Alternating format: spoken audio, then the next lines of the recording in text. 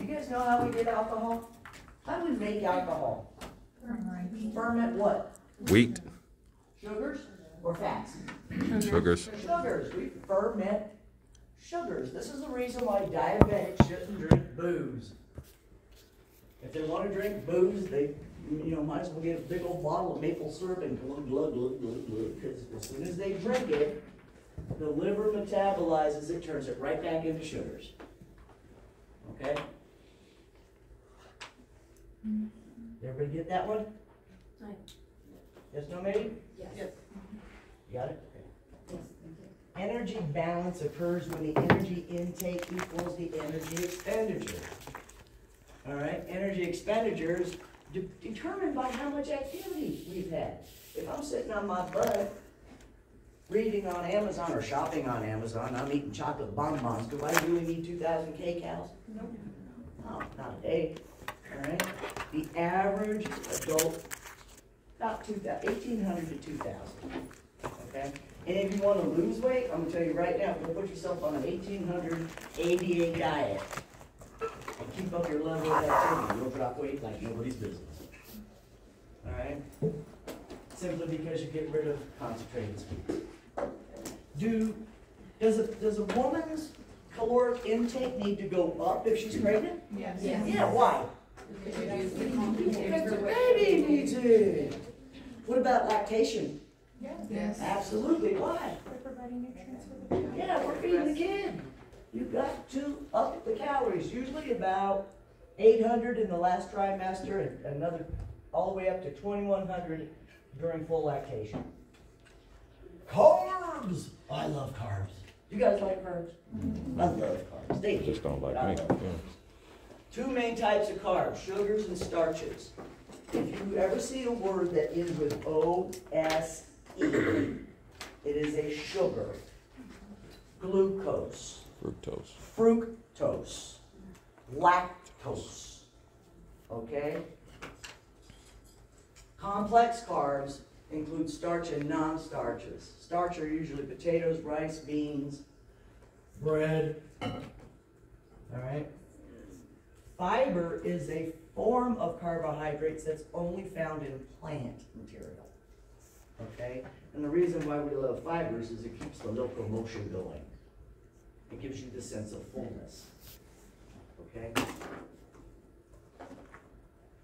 At least half of the energy in our diet needs to be coming from carbs. Frequently consumed foods and drinks containing non-milk intrinsic sugars can cause increased risk of tooth decay. My older sister, she's a brilliant idiot. That woman's got an IQ of 160, but every single one of her kids, both the kids, both Christopher and Courtney, never had real, honest-to-God fruit juice until they were at least 3. She kept cutting all the fruit juices in half with 50% water. First time I babysat the two of them, I gave them apple juice for breakfast. Courtney was like, I can't drink this, it's too sweet. I'm like, Dad. She also was raising them on fat-free milk. Is that a good thing for a little one? No. Why do they need fat? To grow? What am I particularly, go down the rabbit hole, what am I wanting to grow? The brain. Bones? No, I'm saying fats. Who said it? Brains. You got to have the cholesterol for brain development. You don't give them the 2% till like after age 5, right? Bingo. Good job. I drink that whole milk. You guys so smart. Protein is needed for the body to repair, especially muscle, after we've burned it off. Man, this weekend when I was working out in the yard, I was a steak fool. I was looking for hamburger meat, I was looking for steak, right? And if you guys ever do weight training, and you know what I'm talking about, you need the proteins to fix those micro tears. My poor little arms are still hurting. It's so bad. Okay? Proteins are made up of amino acids. All right? Complex proteins means that they have all 9 essential amino acids. Okay, I'm going to slide ahead. Incomplete proteins can be made complete proteins by what? Anybody know? Gluten. How many vegans Bread. in this class? Peanut butter and bread? You're close, but you're right. What kind of bread? All wheat? All wheat. Incomplete proteins can be made complete proteins, meaning having all the amino acids by doing what? Combining them. Okay, vegans, folks that don't eat meats, have gotten really good at figuring out how to do this complex combining. Okay? Fats. Uh-oh. Fats. Why do I care about fats? Well, because I got your COVID-19 right here. Fat-soluble vitamins. What are they? A, D, E, and K, right? Am I right? ADAC? A, D, E, and K. Don't confuse, and this is what got me when I was in school. When I was doing years ago. I kept confusing vitamin K with potassium. How do you do that? It happened to me, so don't do it. There's two different things. Okay, vitamin K. Vitamin K you need for what? Blood Clotting factors. All right, potassium. What did I teach you guys about potassium? Too high, you're gonna die. Too low, you're gonna die. Yeah. Too much, too little, you go to die. All right, fats is found in meat products. We can find it in fruits, or veggies, nuts, cereals. Saturated versus unsaturated fat. Saturated fats will stay solid at room temperature. Think of it that way. They're usually coming from meats. So if I take a steak and I haven't trimmed off the extra fat and I just leave it on the counter, it'll just stay there. That make sense? Why do I care about fats? I need it so I can store my vitamins, and it's a source of energy, all right? We've got to have some. What's my favorite unsaturated fat? I'll give you a hint, it's a fruit. Avocado. Avocados. They're so good for you. Do you guys remember about cholesterol? How do we tell the difference between the lousy and the happy? What am I talking about? HDL and LDL. All right, HDL I want up. LDL I want down for cardiac. Vitamins. Why do we need vitamins? Because you need them for enzymatic activity. Enzymes in your body make things happen. Without the building blocks, your body can't make those enzymes. That's why we need the vitamins. Does that make sense?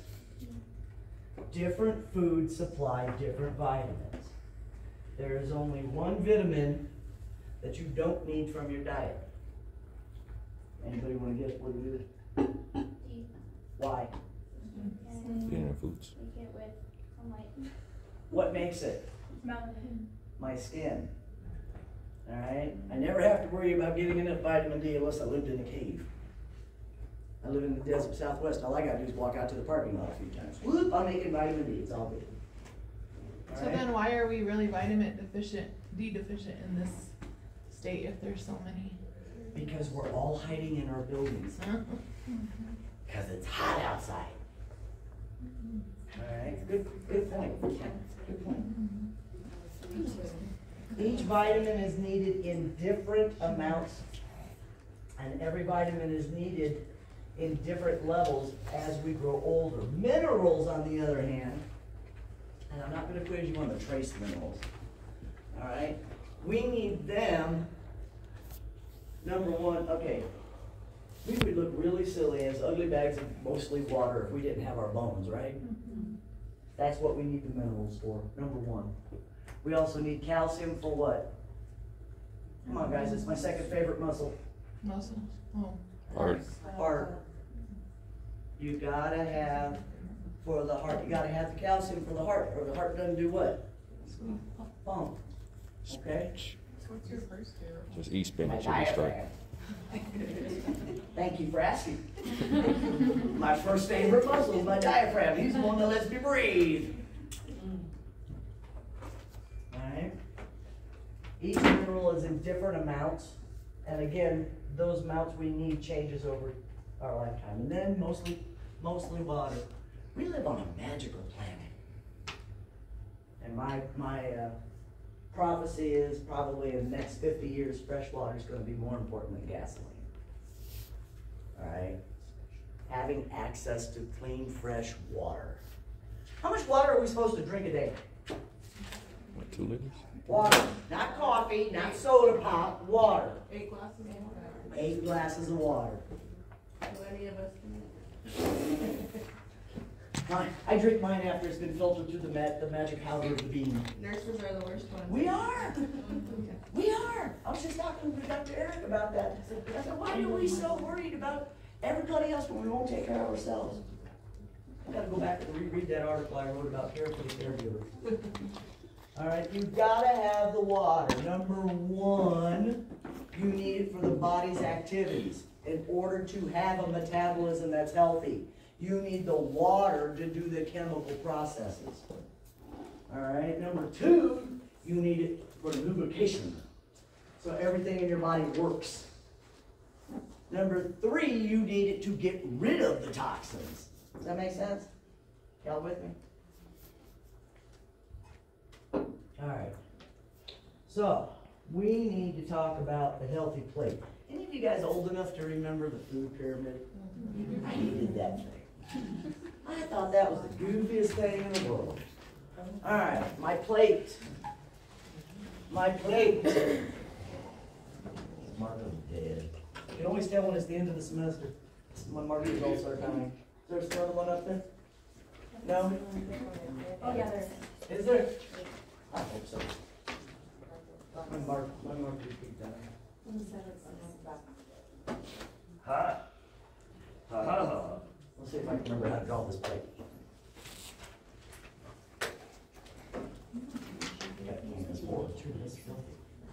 Oh, that's better.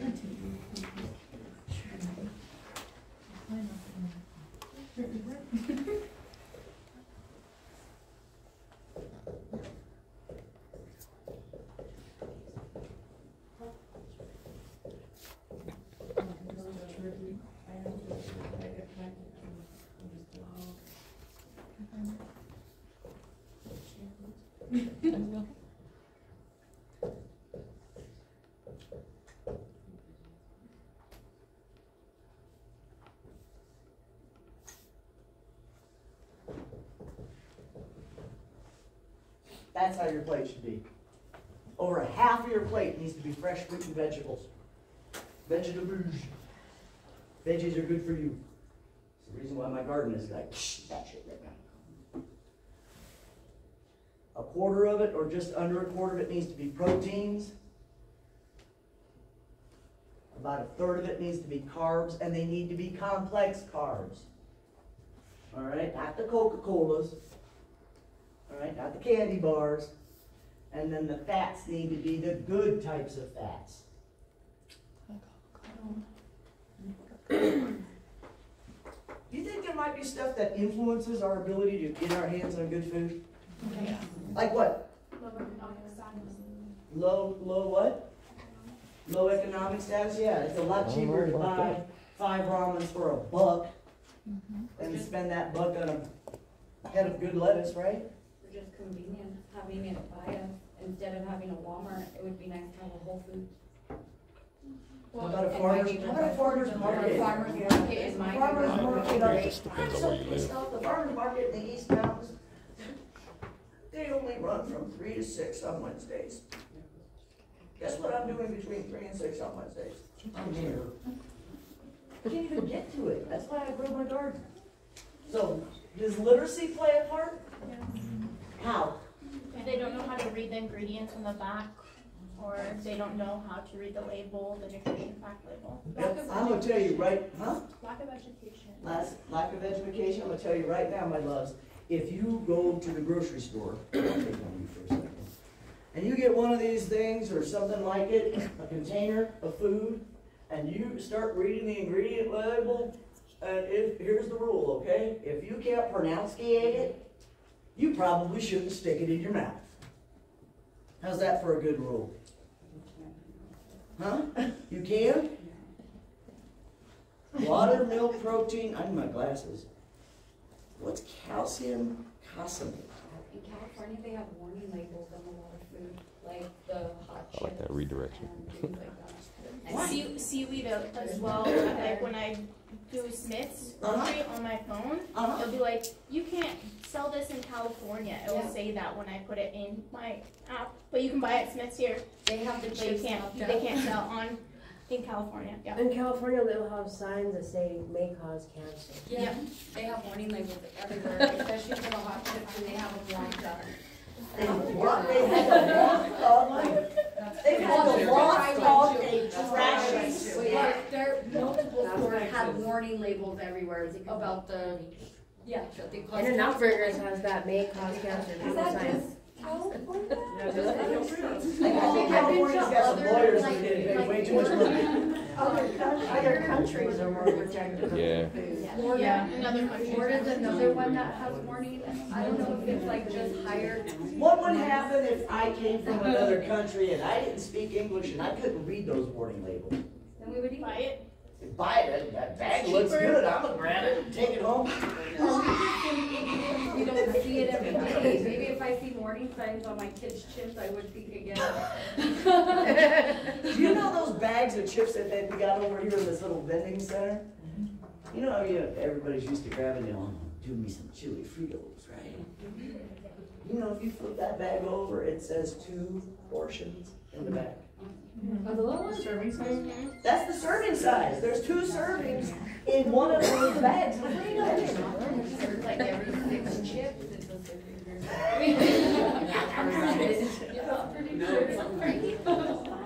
All right.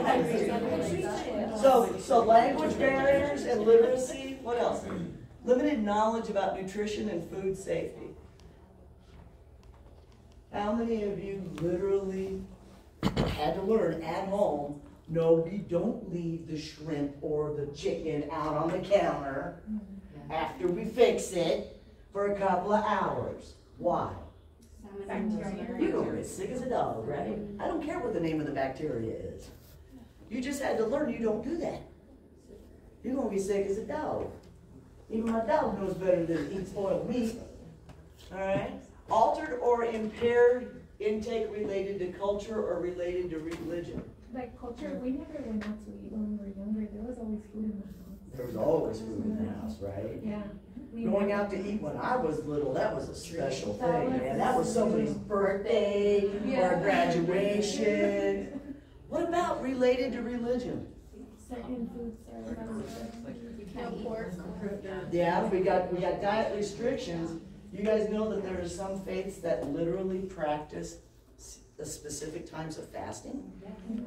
All right? They can't eat. They're not supposed to eat. I think it's sunrise to sunset. They're not supposed to eat at certain times of the year.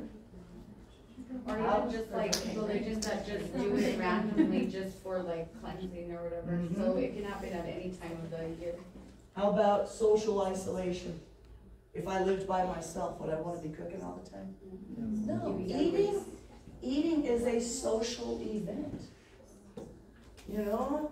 And I know a lot of different cultures where, oh, you came over to my house, did you have supper? Let me feed you. That's what I thought. Right? Isn't that what we did? We were raised with that. I can remember going to a hospice event where I had a patient that had passed down in the South Valley, and I took my little social worker with me, my little social worker. Big African-American kid.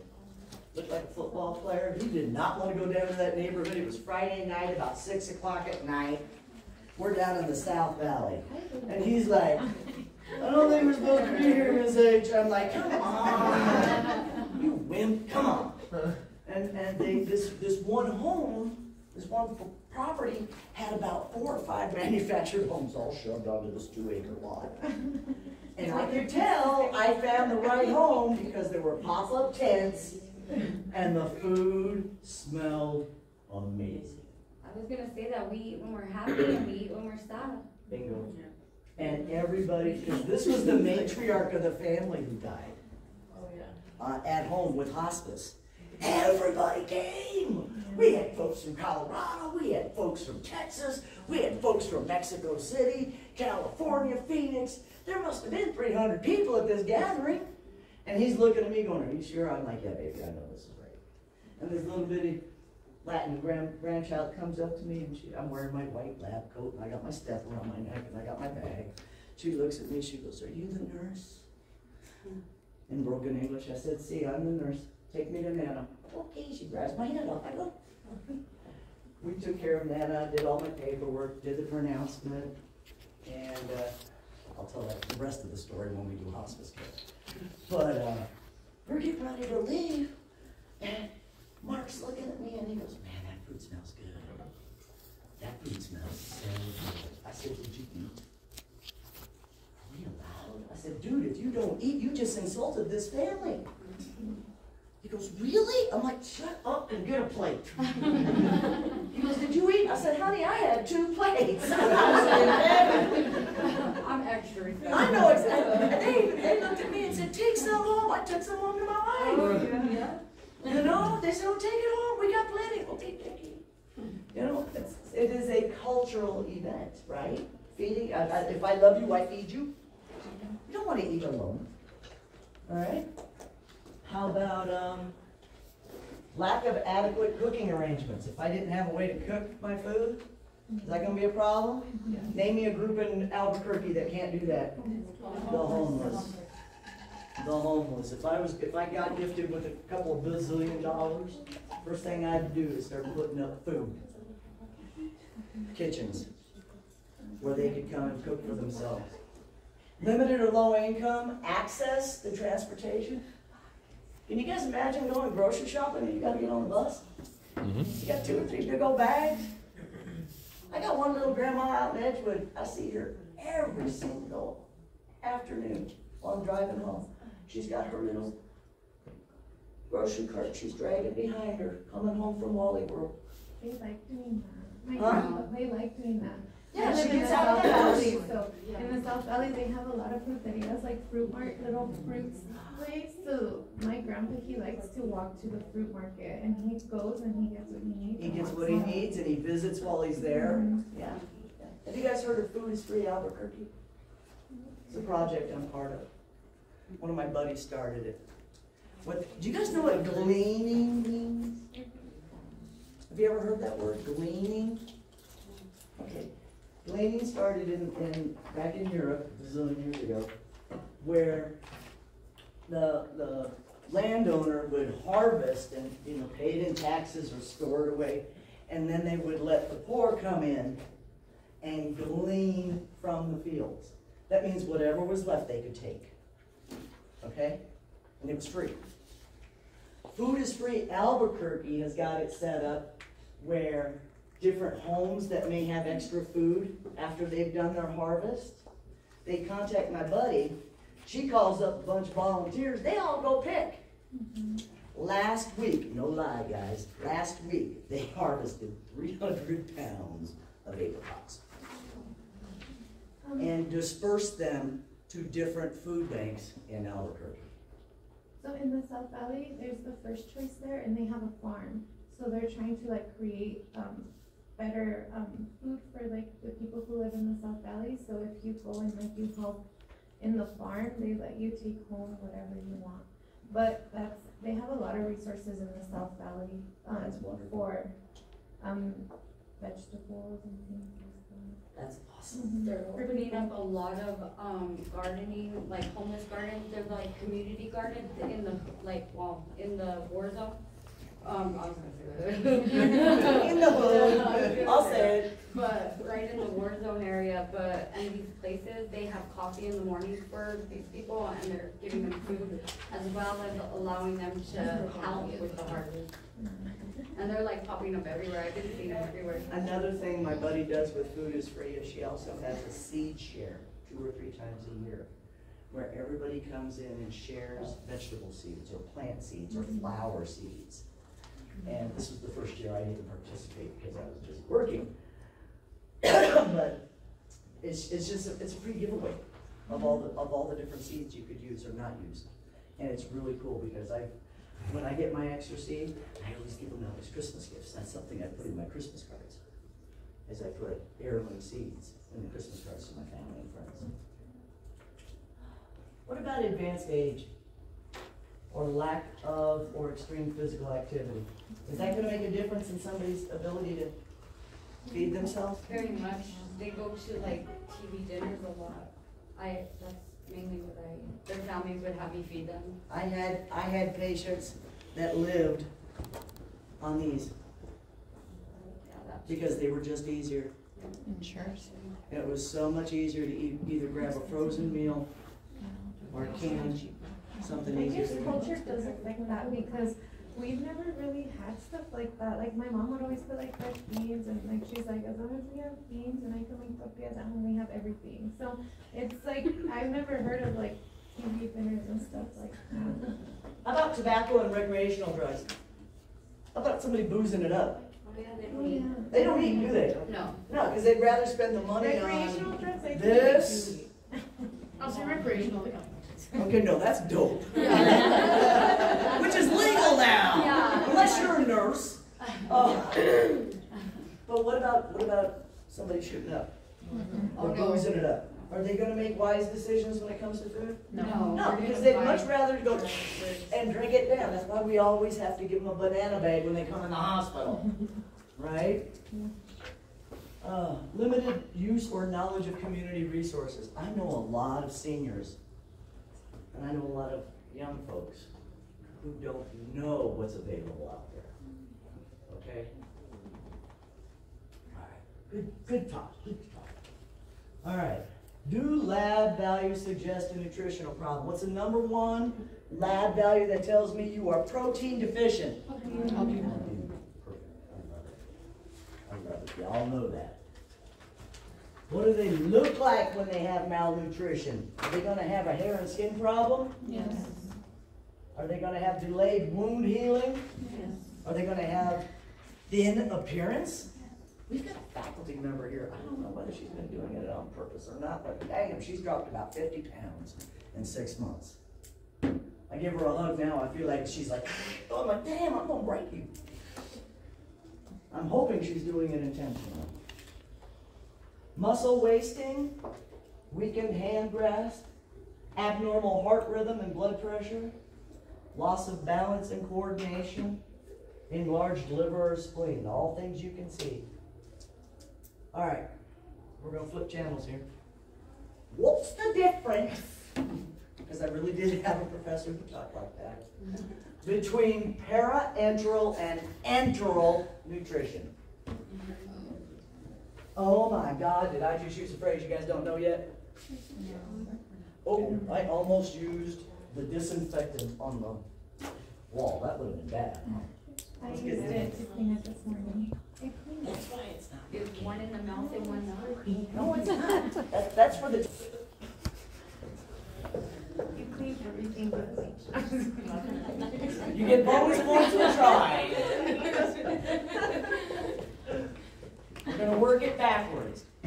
Enteral nutrition means I use the gut.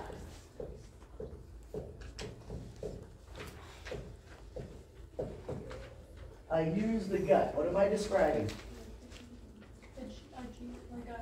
An NG tube, a feeding tube, or a peg tube. Does that make sense? Yeah. So why would they need this? They're not nutrition, the calories. Decrease nutrition. What's another reason? They're sedated. That's a good one. No swallow.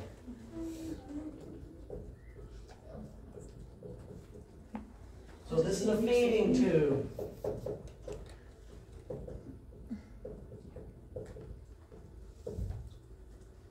Para-enteral would mean what then? Isn't there the stuff like outside? You're close. You're close. This is IV. Oh, like TPN. Yeah, we go winter turkey dinner.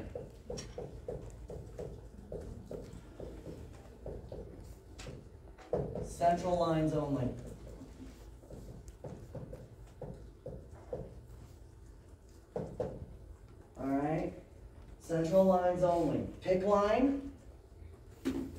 TJ, do not use the little 22 in the back of the hand.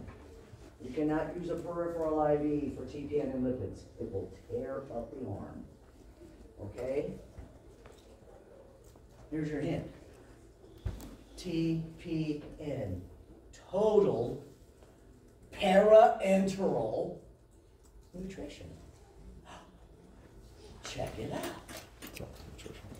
What's lipids? Fats. You guys ever see them hanging up in the bag?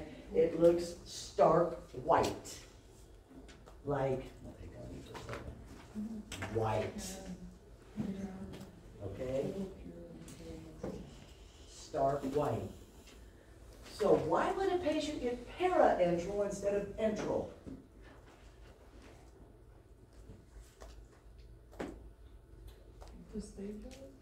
The gut's not working. Maybe because. If the gut's not working, can I use it? No, they got a small bowel obstruction. They've had surgery. The gut's not working. Long-term feeding, especially on a sedated patient, may end up with parenteral nutrition. What's in TPN? Anybody know? Sugars. A shit ton of them, son. You have to check the blood sugar. There we go. That was the risk I was going to ask about. TPN, what happens is the physician orders the nutritionist to do an evaluation on the patient. How many calories does this patient need? How many vitamins and electrolytes and blah, blah, blah, blah. They write out this recipe out this bottle. And that recipe goes down to the pharmacist, and the pharmacist mixes it up. All right, and it shows up in this giant 3-liter bag. Okay, and we hang the TPN and lipids through the central line using a filter. Okay? So if I've got all those sugars in there, say it again, what do I have to worry about? Blood sugar. Blood sugar. So this patient needs to have CBGs, capillary blood glucose levels checked. Usually they're like Q4 if they're in the hospital. If it's brand new, yeah, it's Q4. So risks associated with parenteral nutrition is hyper and hypo.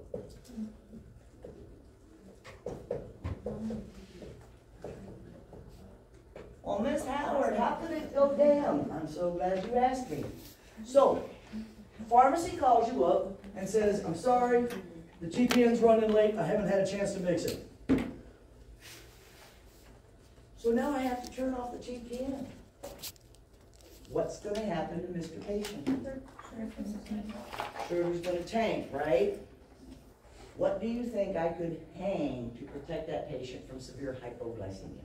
Dextrose. The magic number is D10. Write it down. That's a test question. D10. If TPN is late, we use D10. 10% dextrose. Now, let's go back to enteral nutrition. What do I need to check before I start the fluids again? I gotta do what? Fluid overload. I gotta make sure the tube's in the right spot, right? What's the gold standard? X-ray. X-ray. Good job. But what do I need to do before I start infusing the tube feeding? Huh? Residuals. Very good. You have to check the residual volume. All right? I need to make sure his gut is working. Okay? So if you aspirate, everybody know what that means, right? You gotta hook up a tube or hook up a syringe and I pull some out. The magic number is less than 100. All right? There should be less than 100 remaining in the stomach before you restart tube feeding. That help? All right, just a little bit more and I'll give you guys a break. All right, do your ATI reviews, please. They're in there for a reason.